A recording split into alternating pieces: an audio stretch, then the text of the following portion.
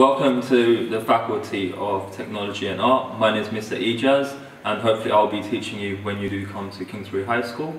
Just to give you a quick roundup of our school and faculty particularly, we try to mix the academic and vocational together so you get to understand how education works not only through school but careers as well. Okay, here we have examples of actual work that's been completed by current students. So when you come in year 7, we go through basic health and safety, and you'll be making something like this, which is a desk tidy.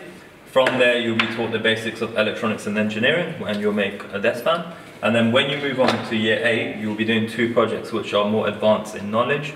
So you'll be making a bud vase, which is something like this. And then from there, you'll be making a moisture tester. And the whole point of the course is that at each age, we scaffold it, so you build on your prior knowledge and you can develop your own skills.